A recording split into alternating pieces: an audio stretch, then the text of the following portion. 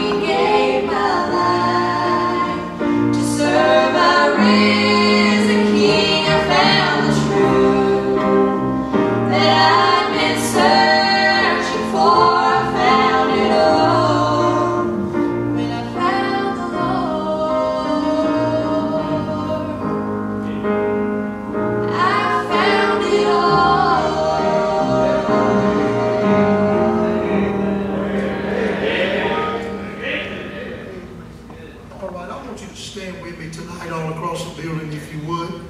And as you stand with us tonight, we'd like to do something real quick. I'm going to have one more song for the preacher preaches tonight here in just a minute. I'll talk to James about in a second. But what we like to do is we like to have a little time of fellowship, not like you did when the choir come down. But what we like for you to do is to look around you until you find someone that you do not know their name. You don't know their name.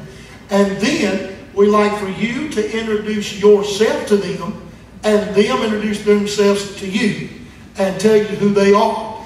And so I'm going to get Miss Amy, if she would, to play for us. And I want you to take us a couple, 2-3 minutes here. Find somebody tonight you don't know.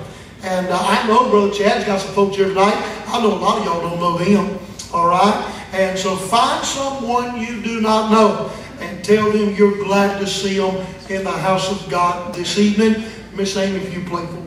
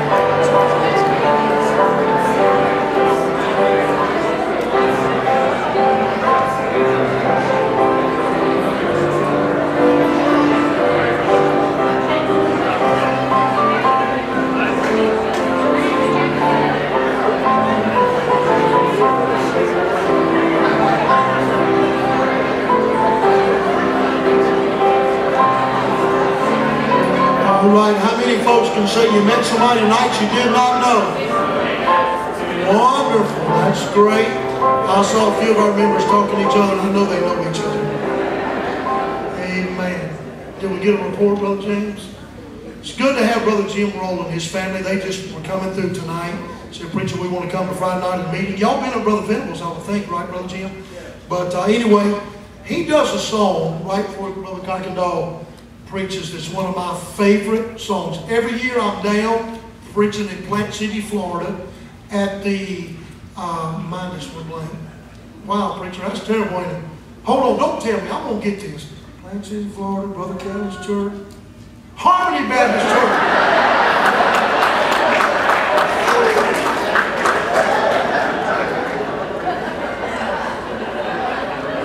Thank God for the pastor of Calvary. She helps us a lot. Great Jubilee down there every year in March where everybody's up here freezing. I go down there in Florida. Get to preach every year. I'm having to pay him more each year to come, but he still lets me come. But anyway, Brother Roland, we got the piano players. We got the deal. I think you back. We want you to do Oh What a Savior. Can you do that? Amen. And I love to hear Brother Roland sing this song. And we'll get them the mics up here. Come on up here if you would, preacher. Love this dear family. Humble, sweet people. Love God. And they're Yankees, but they're good Yankees. They're in Pennsylvania and become good friends of ours. I'm in a lot of meetings with them. Are you glad you're in church tonight? You know what amazes me? You look like you are. Isn't it great when a Baptist looks like they're glad to be in church? Do you know it's okay to smile and be excited? Brother Kuykendall drove all the way here from Georgia, close to 5 hours. We got to give him a best tonight when we're helping him, right? But I love this song, and what a Savior we have. Amen. You be seated, enjoy them, then we'll get to preacher.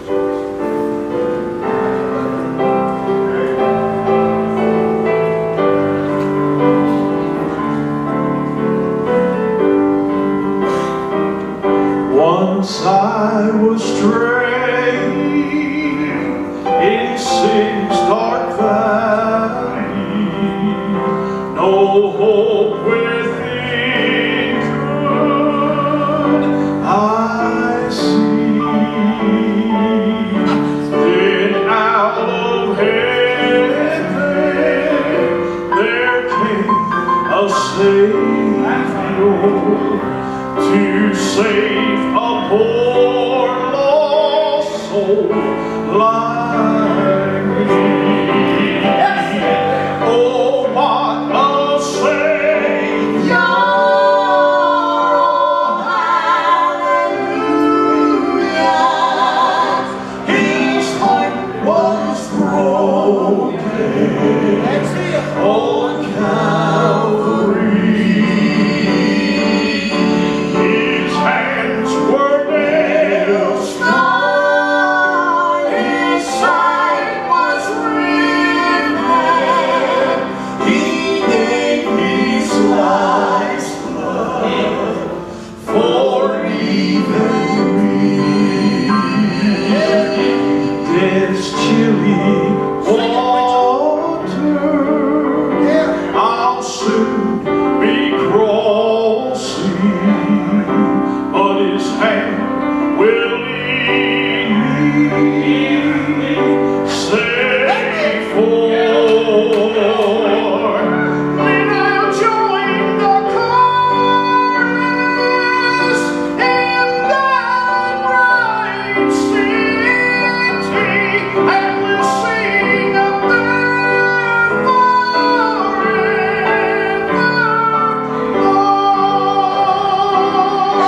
Oh, what a Savior! Hallelujah! His heart was broken on Calvary.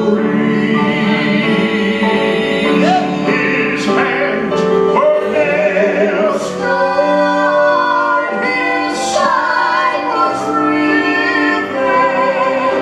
He gave his life's blood for even me. Oh, what a Savior!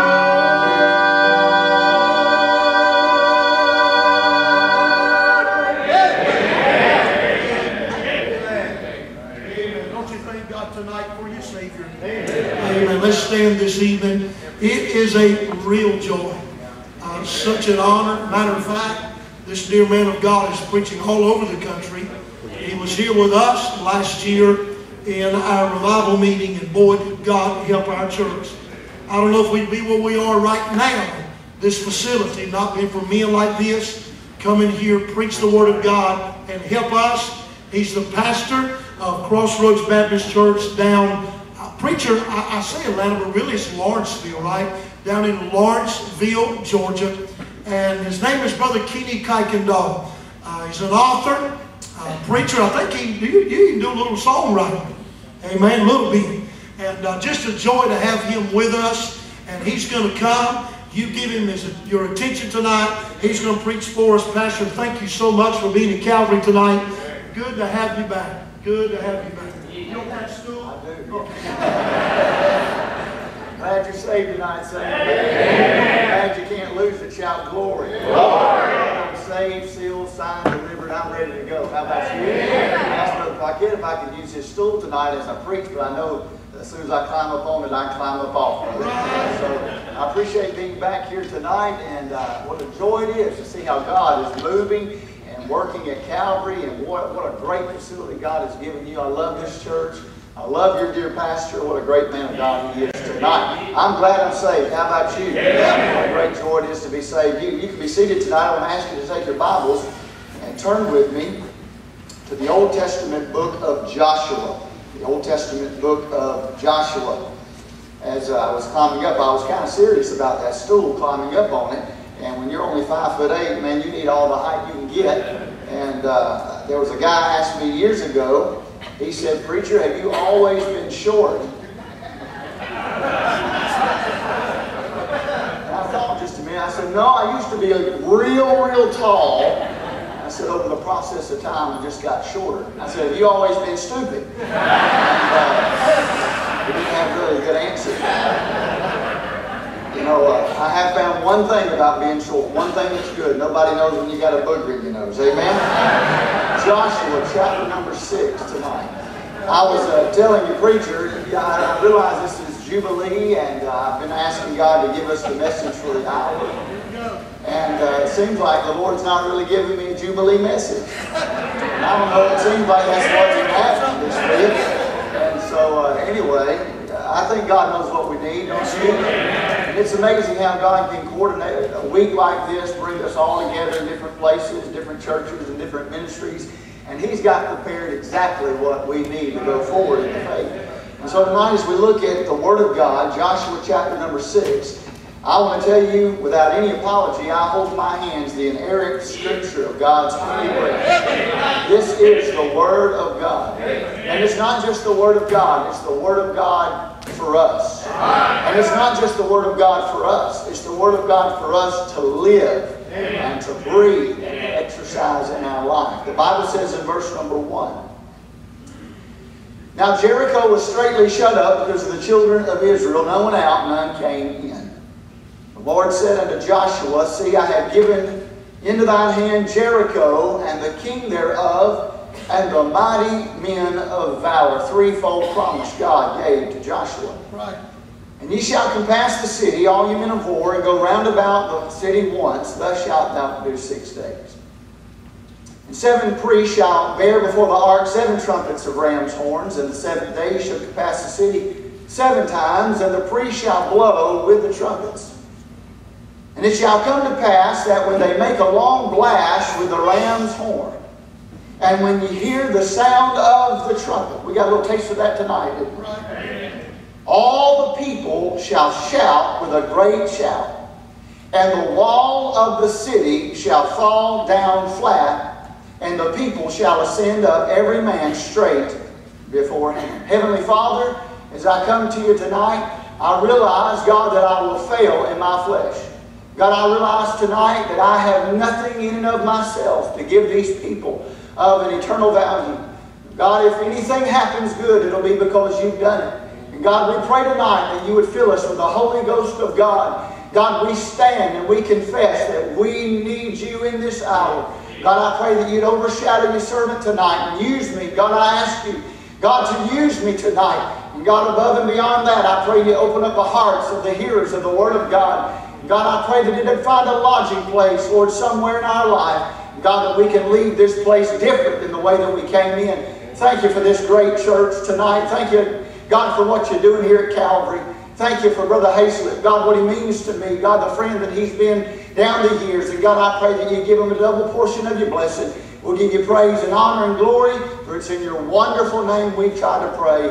And all God's people said, Amen and amen. I want you tonight to take your attention to verse number 5 in the Word of the Lord. And if you're in the habit of marking things in your Word, I want you to underline this statement in verse number 5, where the Bible says, "And the wall of the city shall fall down flat." And I want to preach tonight with the help of the Lord on this thought. We all have walls that need to fall. We all have walls that need to fall. When you come to Joshua chapter number 6, you'll discover that this is one of the great transitional passages in all of the Word of God. This is the moment in time where God has given the children of Israel all of the land of promise.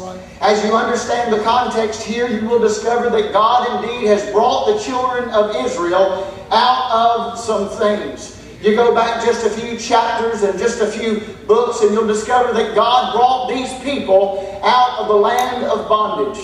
There they had served Pharaoh for 430 years. And in bitterness and in brokenness and in bondage, they had labored and built the great city of Egypt. But God raised up a deliverer by the name of Moses and called them out of bondage. He called them out of the burdens. He called them out of the trials of their faith. What a wonderful picture that is for you and I, who have been called out of the bondage of sin. We've been called out of the bondage of our taskmaster. May I remind you tonight, before we get too high and mighty, where we came from is not where we are today. We came from a pit of hell. We came where our father was the devil. We came from the bondage of depravity and depression and discouragement. But I'm glad to tell you on a Friday night, I'm not what I'm going to be. But thank God I'm not what I used to be. And I'm not where I'm going to be, but I'm glad I'm not where I used to be. And as you come to Joshua chapter number 6, God has delivered the children of Israel out of the burdens and the bondage of life. Over the last 40 years, He's also led them out of the barrenness and out of the bitterness of the wilderness. For 40 years, God provided for them in the howling wastelands of life. God, would you believe it if I told you, was able to bring water out of the rock. God was able to bring bread out of the ovens of glory. God was able to prepare them and provide for them and protect them there in the wilderness. And now in Joshua chapter number 6, the children of Israel has already crossed over the Jordan River.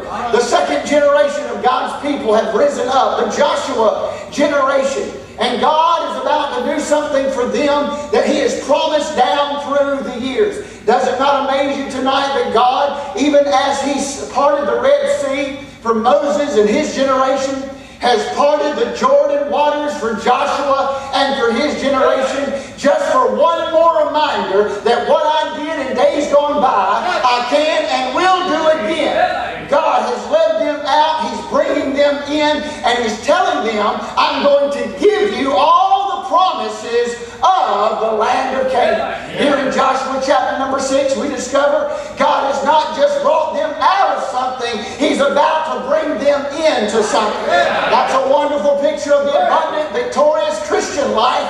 God has not just brought us out of our sin. He's not just brought us out of our hell. He's not just brought us out of our depravity. He's not just brought us out of our iniquity. But aren't you glad tonight? He's constantly bringing in to the victorious, abundant, hallelujah, glory-filled life. And so God says, I promised you the land of Canaan. I promised Abraham the land of Canaan. And I promised Isaac the land of Canaan. And I promised Jacob the land of Canaan. And I promised Joseph the land of Canaan.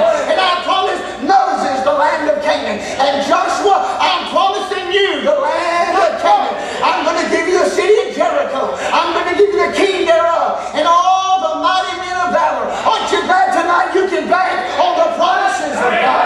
You can trust in His word. Everything that He said, it can and will come to pass if we'll just keep abiding in His promise. So God's bringing them out. He's about to bring them in. But the one thing that's going to stand in their way of getting all that God has prepared for them all these years is the walls of Jericho. God says, I've given you wells that you did not have to dig. Right. And I've given you homes that you did not have to build. Right. And I've given you vineyards that you did not have to plant. Oh, what a glorious life that God has for the children of Israel beyond Joshua chapter 6. But we got a problem in Joshua chapter number 6. What is standing in the way of them receiving everything that God had promised, not just their forefathers, but had promised them, was embodied in this great wall known as the city of Jericho. Jericho literally, spiritually, physically is standing in the way of them moving forward in the faith.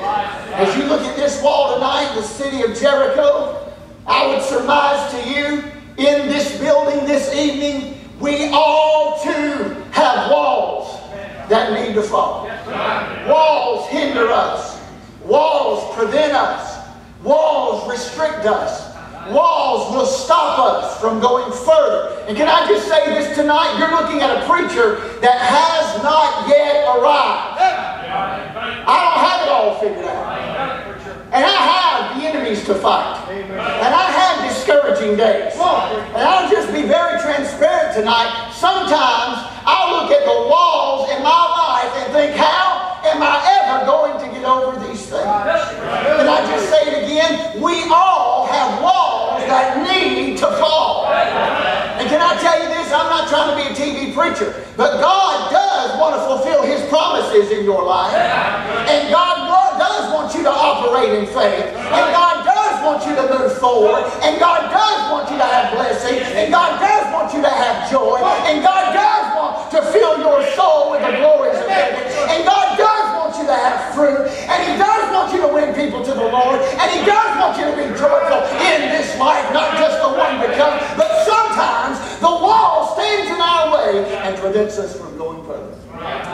say tonight as we look at these walls that need to fall, first of all, look at the dimension of the wall. The dimensions of the wall. Wow.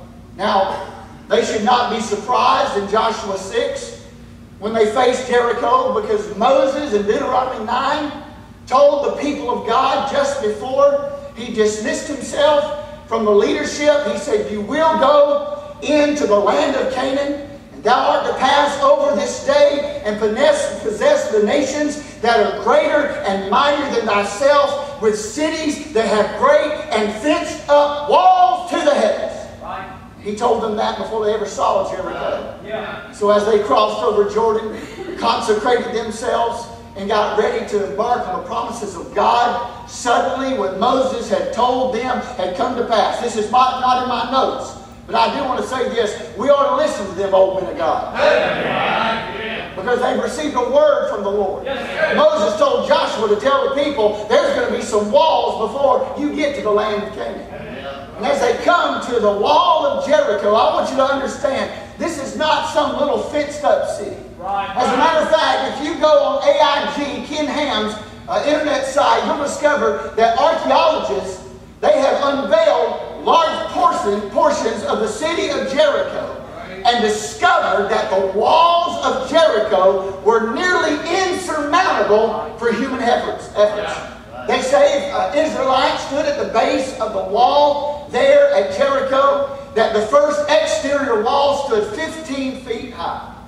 Behind that wall was another supporting wall that stood an additional 20 feet beyond the initial 15 feet high on that exterior wall. So you understand, just looking up at that first wall was a 35-foot wall. They said that there was a large embankment that sloped nearly 30 feet beyond that wall to another wall, so much so that people even lived on the walls of that city.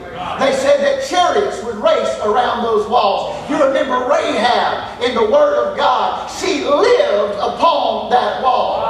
Let me say, if a harlot can live upon such a wall, this isn't a little wall where you say amen. Then they say the interior wall goes up an additional 20 feet above and beyond the 35 feet and the 20 feet, then the other wall of the 20 feet. Preacher, what do you say?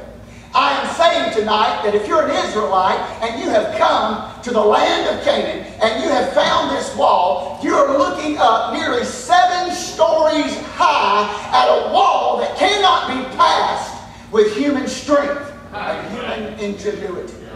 Preacher, what are you saying tonight? I'm saying this, that sometimes the walls in our life are so big and so deep and so high and so thick and so long that in and of ourselves we really don't know how to get those walls down. And I find 3 observations about this wall, the dimensions of the wall. First of all, I want to tell you this. This kind of wall, it's not built overnight. This wall takes time to build. This kind of wall was not built in a day. It was not built in a month. I would even surmise that it probably wasn't even built in a year. This kind of wall took time to build. There was a lot of energy put into building this wall. There was a lot of sweat put into building this wall. There was a lot of blood that was shed put in this wall. And before they realized it, they're looking at a wall that didn't just pop up overnight. They're looking at a wall that somebody had invested in for years and for years and for years. Tonight, can I tell you something? Sometimes the walls that we face, they didn't just get here this morning. The struggles that we endure, they didn't just happen last week. No, but what's happened over the process of time, brick by brick and mortar by mortar and day after day, suddenly we built walls in our life and we wonder how did it get there. And as we look over the course of the weeks and the days gone by, suddenly we built things so high, so big. And say, preacher, what's the problem with that? It's stopping us from getting further in our faith. I heard about that old couple that they got married. They loved one another. Over the process of time, they just stopped talking to each other, got bitter with each other, and they resorted in just to writing notes. Man wrote a note that night, says, wake me up at 7 o'clock in the morning or I'll be late for the job. He went to bed that night, woke up that morning at 8:30, wandering around late, realized he wouldn't have place to go to. And beside the note that he read was a note from his wife that says, "It's 7 o'clock, dummy, get up." Some of y'all get that after a while. But you know, a relationship like that doesn't happen overnight. It's in Jubilee. It's in Jubilee message, but I hope it'll help us. Problems like that don't happen overnight.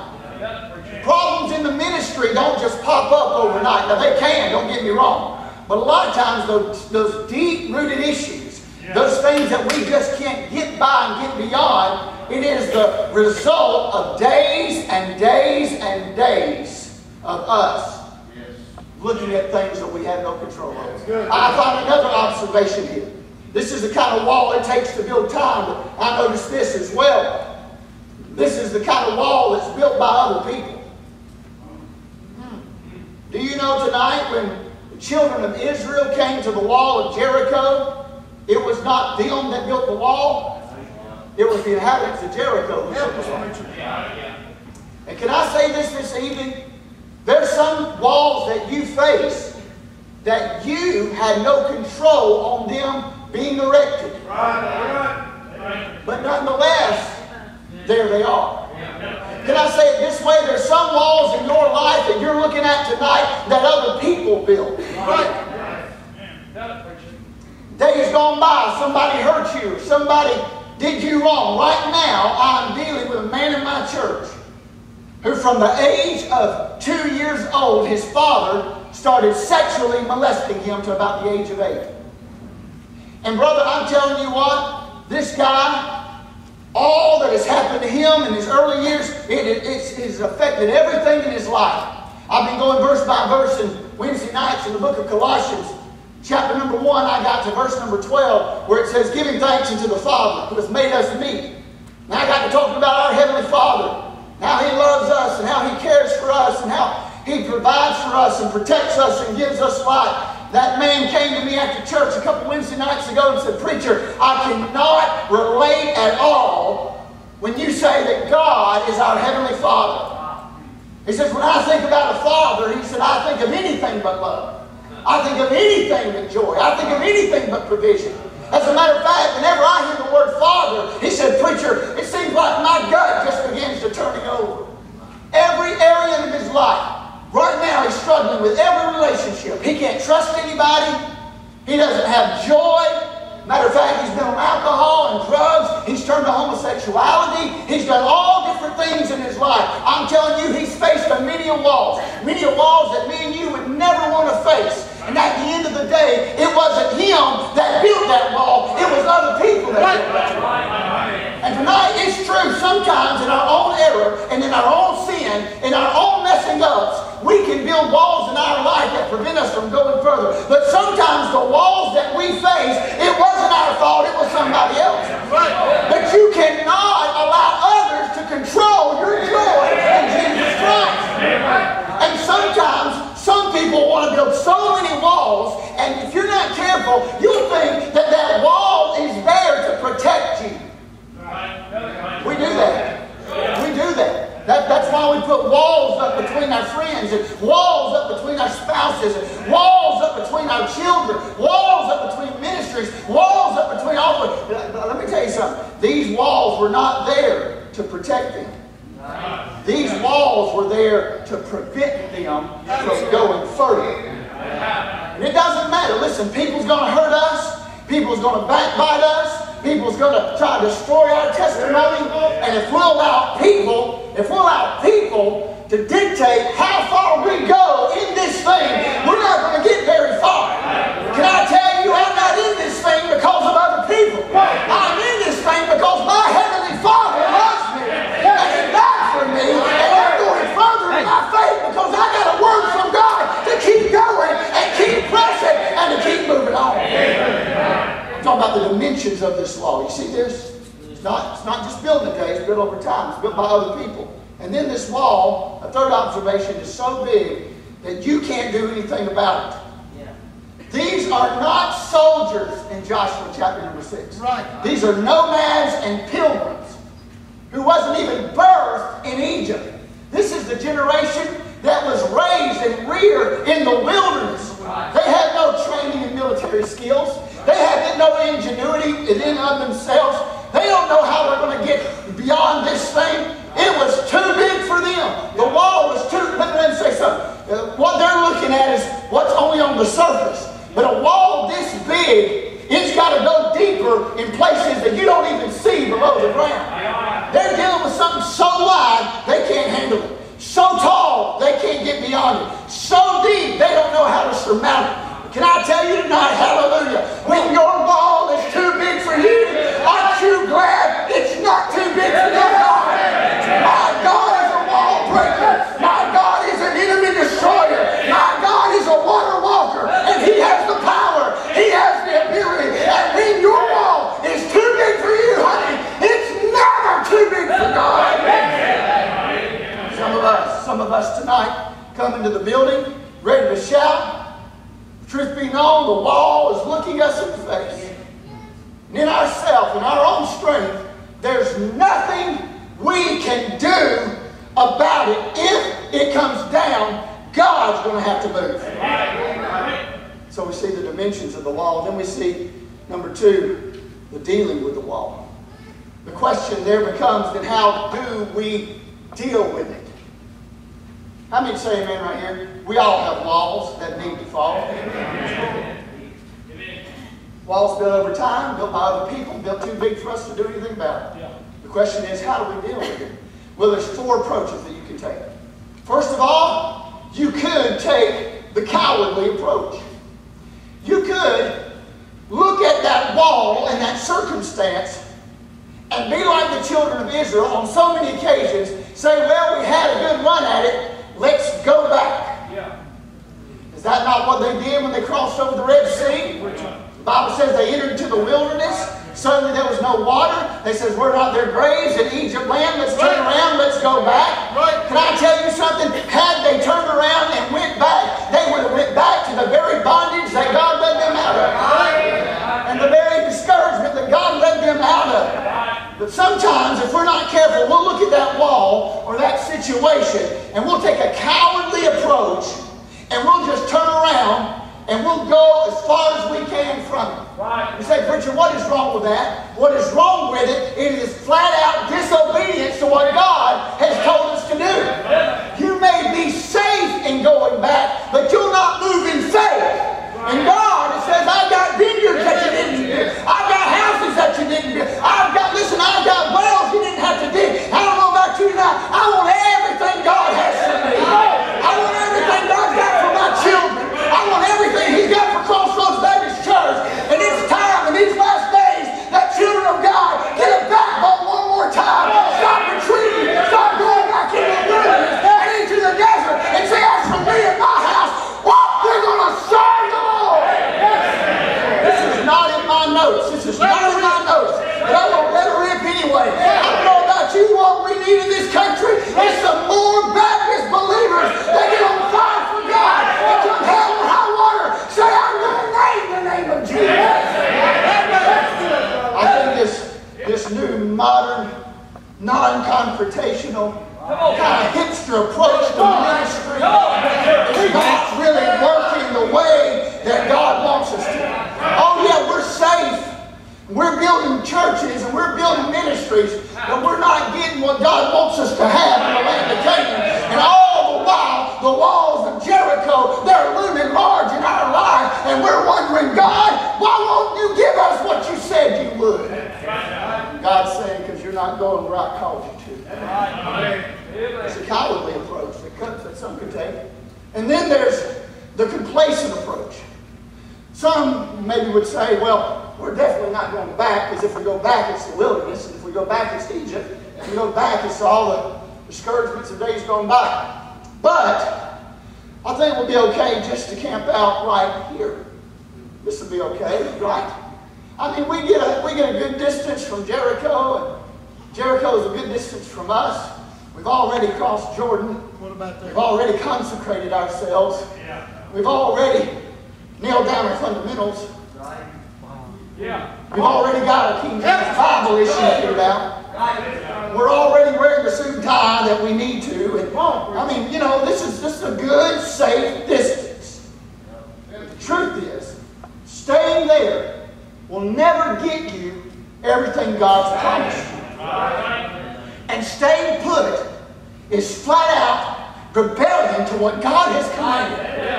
And I'm not being mean tonight. I promise you, this is something I have to deal with in my own life. But I think the curse of America is apathetic Christians.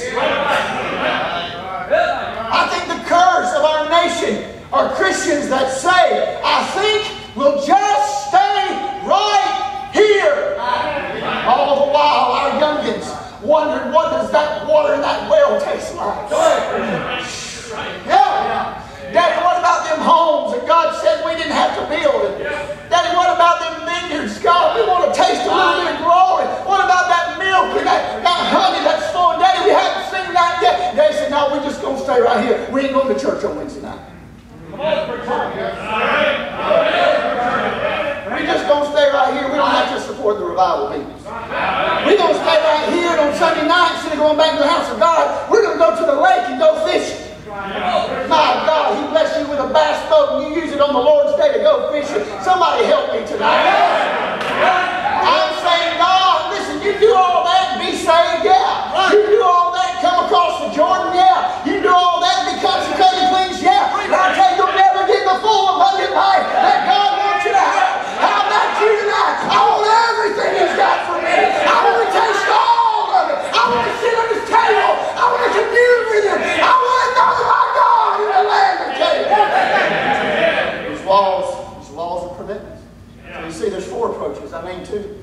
One's the Calvary approach. One's the complacent approach. And then the third's the compromising approach. Right? The compromising approach says this: well, we'll not go back, and we certainly can't stay here. We'll just go around it. Yeah. We'll go around it. Yeah, we're getting some help. Come on, preacher. See you, Jericho. Yeah. You say, preacher, what's the problem with that approach? Well, as I've already said, flat out rebellion. Flat out rebellion.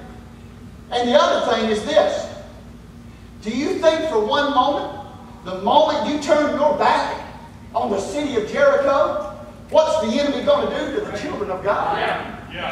Can I say this, and I feel the Holy Ghost in saying it? There's some walls in your life that cannot exist in the land of promise.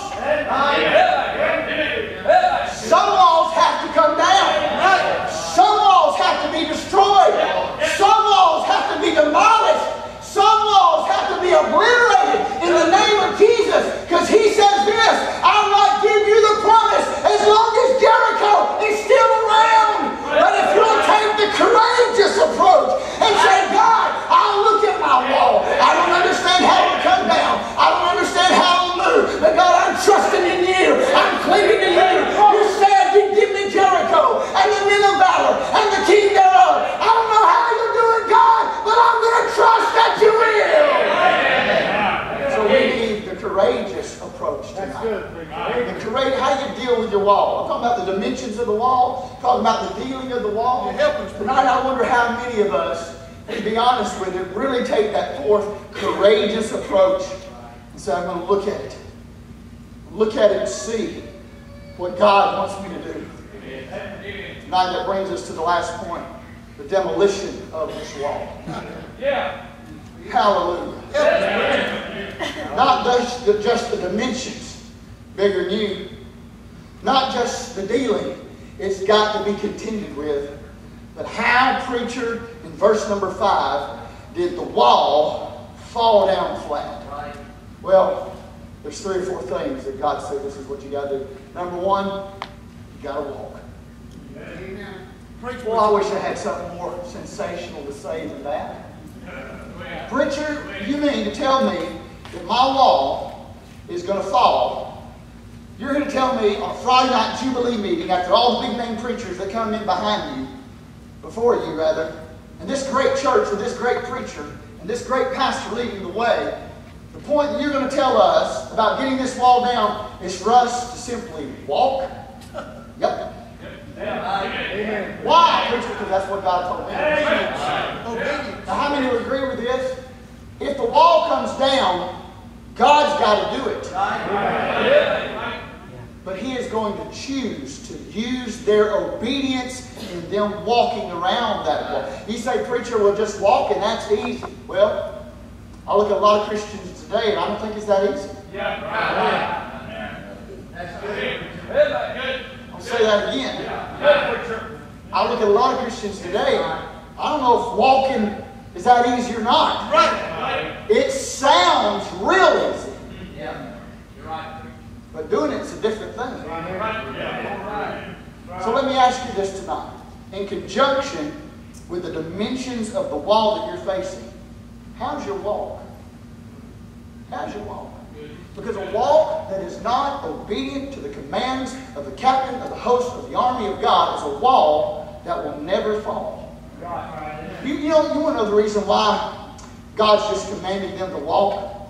He's doing that as a testimony so that when the wall does come down, none of those Israelites can take any claim that they're the one who did it. And even in our own life, you know how we get victory? God gives the victory. But He gives the victory in conjunction with the way that we're walking with Him. And if we're not walking in accordance to the law of God and the Word of God and the Spirit of God, I would surmise and contend we've got walls that have been erected that we don't know what to do with. But I like this. As long as you are walking the way God commanded us to walk, it doesn't matter how high that wall is. You've got the perpetual promise that He is with you. So He says, walk. And then He says, number 2, He says, then wait. Just wait.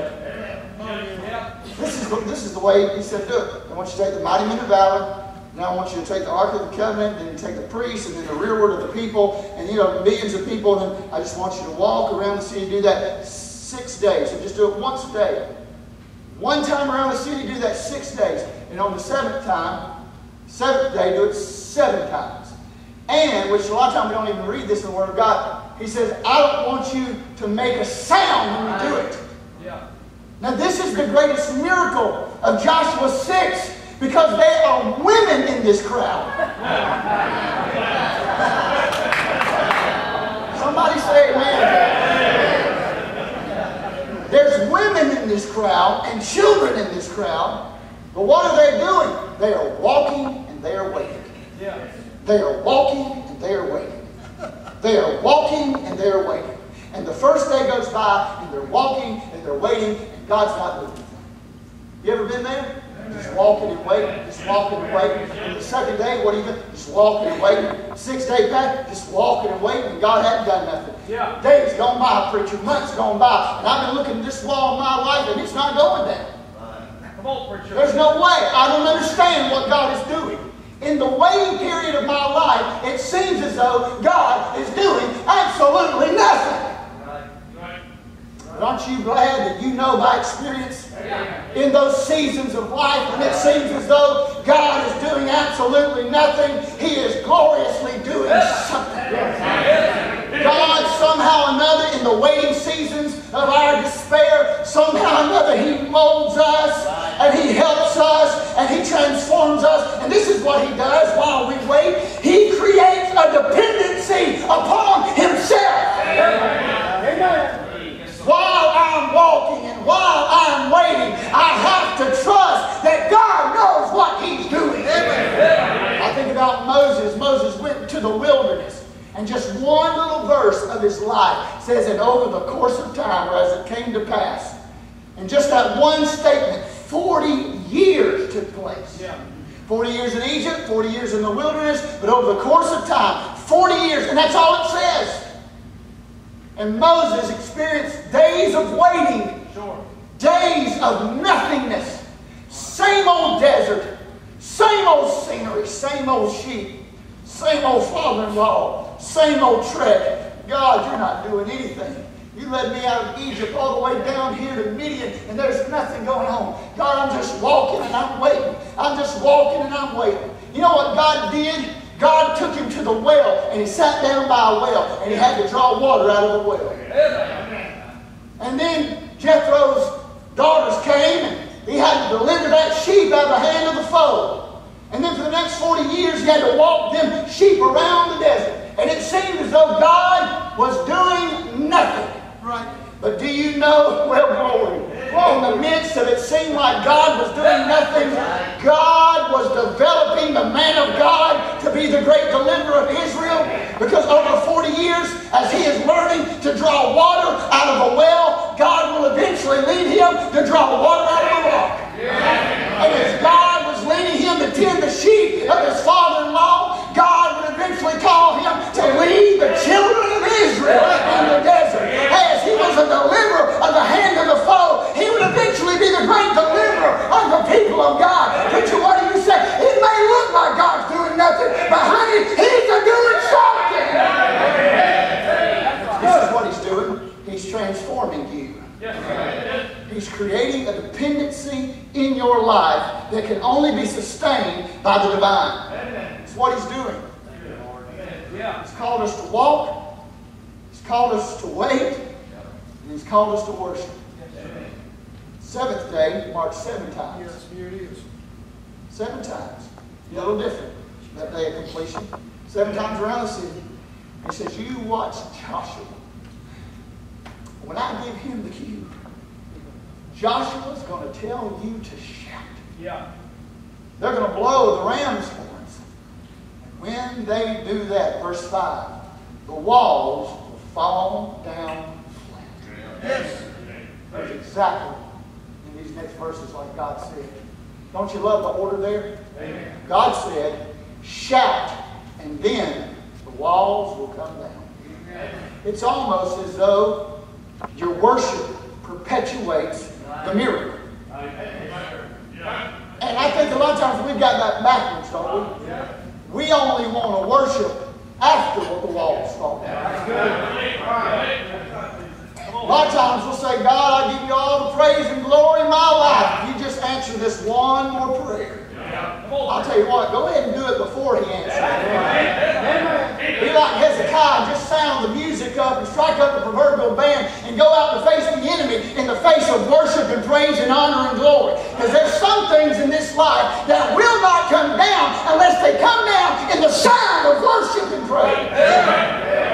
God is telling us tonight, just worship that wall down. Hallelujah. Just praise that wall down. Just give him glory. Even if you don't see it coming down, you've got something more than that. You've got a promise from God. So if you've got a promise, you want to have a praise. God says this is what you do. You walk, you wait, worship, and you watch. The Bible says when they blew the trumpets and they shouted the victory that the wall fell down flat. Suddenly God had broken up that barrier. And off in the distance, do you see them wells? Come on, preach. Yeah. They didn't have to dig. Yes, sir. Yeah. Them vineyards that they didn't have to plant. And them houses that they didn't have to build. Oh, God's got it for them. But they got to get past that wall first. Yeah. The Bible says it fell down flat. And I'm done with this. I'm done with this. God gave some specific instruction on what to do when it came down flat.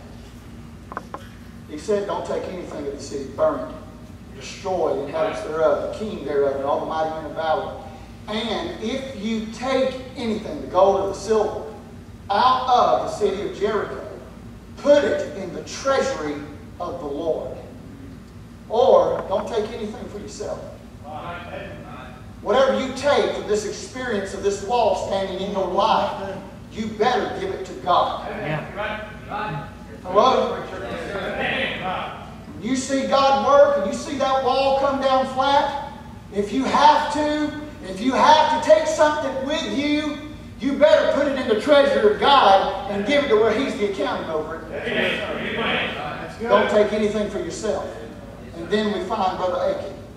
He did exactly what God said not to do. What did he do, preacher? He took that garment. He took that accursed thing. Can I say it this way? He took a piece of that wall with him. That's good, preacher. And he hid it. Put it somewhere that nobody else can see it. And he's in the company of all the other victors. He's with everybody that's got the victory. He's with the people that shout in glory.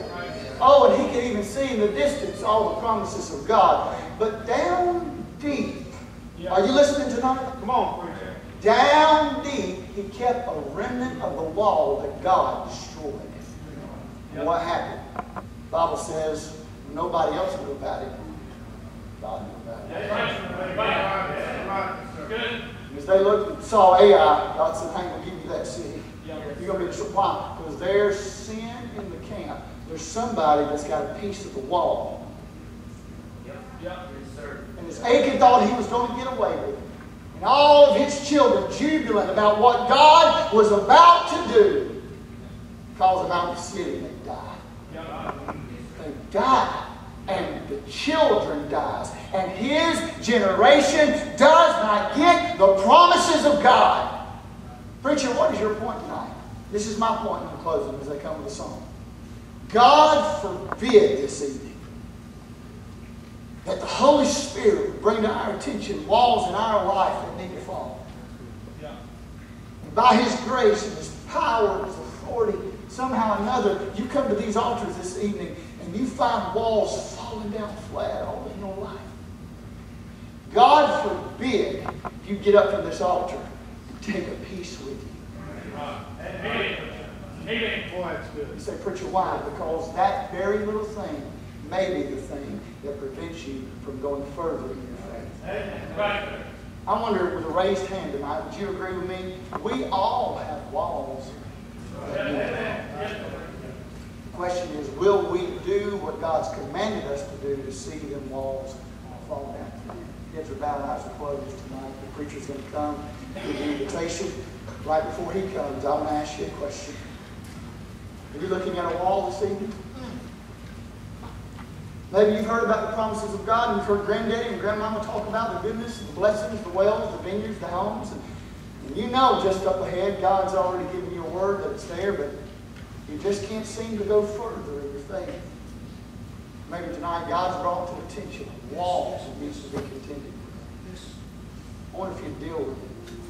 Face it head on and ask God to give you the courage to do what He's commanded you to do. And don't take any piece with you as you leave. Someone's already come to the altar. We're standing on our feet. Brother Hazel's going to come. Close out the meeting.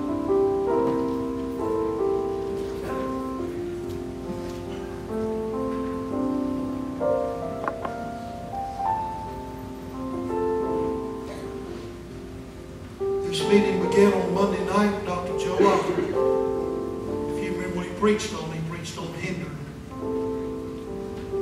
Things in our life that stop us from getting to where we need to be. And now tonight, God ends this meeting.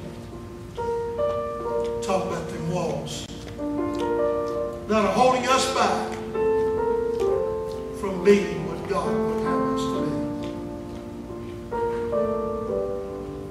If you're here tonight and there's a wall up, why don't you be obedient tonight? Say, "Lord, my desire is for that wall to come down. God, I want victory in my life. I want to see the wall fall down flat.